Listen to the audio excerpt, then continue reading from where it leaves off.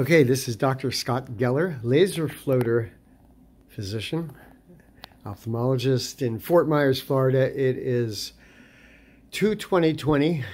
That is February 20th, 1920. We're all still here. I've been doing this for quite a bit now. I've done maybe 20,000 laser sessions, and I like doing this. This is fun. I don't think most ophthalmologists will get into it, but we have a great patient here from Georgia. And how many years you saw Dr. Karakoff when? I saw him about 4 to 5 months ago. Yeah, and he treated floaters, had several mini floaters, and he tried to treat them, but didn't get the best result. Right. He is a great guy. He uses yes. a different laser than me. I've used that laser, and it works in certain cases, but there's cases where it just can't get everything. And I use the Swiss-made Lasog laser. I think this is top of the line. We get our guys in from Switzerland.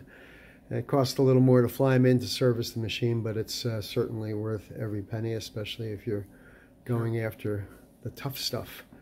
Anyway, he did get what he got, but Dr. Karakoff, whose floaters that I treated and taught the technique, he was in Falls Church, Virginia. Dr. Karakoff has retired, and he's having fun somewhere down in Florida. Correct. And he gave you my name, correct? He did. He told me that you had treated him before and you trained him. And so he sent me down here. Yep. Right. And you have an interesting eye history. You had a prescription of what, -19 myopia? Correct. That is extremely, extremely myopic. Wow. You do have a little bit of myopic degeneration we can see on the videos there. You had LASIK done, correct? Correct. I had lens replacement and then LASIK in addition to the lens replacement 20 years ago. Yeah, and so you've had a lot of eye surgeries, yes. which is interesting. And people who are more myopic, they tend to get vitreous separation, or we call it a posterior vitreous detachment, and floaters. Right. And you've come down there, so there's a little one. I'm getting there. Bam. And I've done 4 laser sessions, so where do you think you are after this? I think, I was probably 50% better yesterday. I'm hoping today I'll be at 75.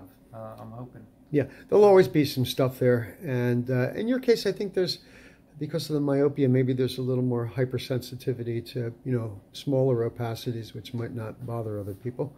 Right. But everybody's a little different. And there we go with the laser getting this stuff. It was more difficult in your case because of your long eye and pre-existing myopia, and the LASIK too. But we got what we got. You're a happy patient. I'm happy. It's much improved. I'll say that. It's, and I hope you go back and tell your ophthalmologist, and maybe he'll send somebody down. Absolutely. Sure. Very good. Have a safe trip. Thank you for everything.